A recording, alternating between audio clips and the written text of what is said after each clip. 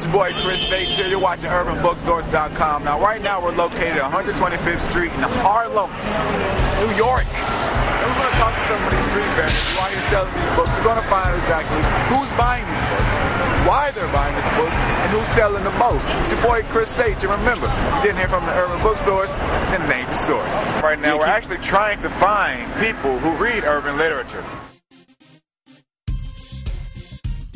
Past another street vendor. My boy Chris H. Still on the search on 125th.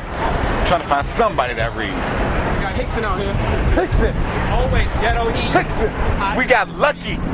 Once again, out here with Big Henry. What's going on? You caught me again. What's good, people? Ghettoheat, working hard. Doing a preview.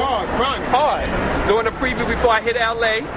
And you know, I'm about to have the 50th anniversary, so you know we're doing what we do. Good to see you. How's it going, man? Everything's going. good. We're on 125th Street. We just ran into Hickson. That's out here doing this thing here with his vending station.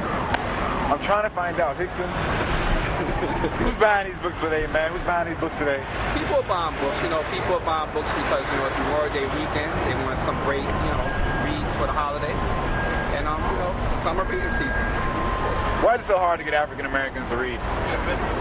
I'm still trying to figure that out. I know a lot of it has to just to do with the sign of the times. I mean, you have BET, you know, you have some publications that has pictures. Some people just don't, they're just not interested in reading. Some people are just not interested in broadening their horizons and expand their reading knowledge. So I'm just trying to do what I can to get people interested in reading. In the industry and things like that. Why are these authors going at each other's throat? The recession is here. People are not sure who they are. I believe so. Explain that. If you're confident and you totally understand what you're doing and you're focused and you believe in yourself as well as your product, you don't have to be at each other's throat. I'm at nobody's throat. I'm focused. I'm cool. You know? I mean, we have a plan, right? We have a formula. And it's just basically to work with great intentions and great integrity. There's no need to be doing underhand shadiness, you know, doing things under the table. Just work hard. That's it. That's the formula. Work hard, have great intentions, have great integrity. Believe in yourself. You go forward. It's like people are just chasing the tail, you know? Unfortunately. Yeah, it's unfortunate it's like that, man. It doesn't make any sense. So. I can't focus on the bad, you know. Like I said, I'm about to approach 5 years in business. There's a lot of people who came out here with me in 2003. I don't see them anymore, unfortunately, you know. So why is that? They wasn't focused. Financially, they probably wasn't ready. They probably bit off too much than they could chew. You know, that's why I'm slow.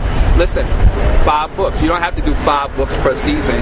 You create classics. You do great quality works that's going to actually manifest in the classics. You know, that's why, like I said, I respect people like Terry Woods, even though there's situations behind that. But she wasn't in a rush. 1 book at a time. Classics. True to the game, like I said, came out what? 90s, 6? It still sells like it came out yesterday. Boy Chris H here with Urban Bookstores. To remember, if you didn't hear from the Urban Bookstores, then it ain't the source. We'll be back. Take care.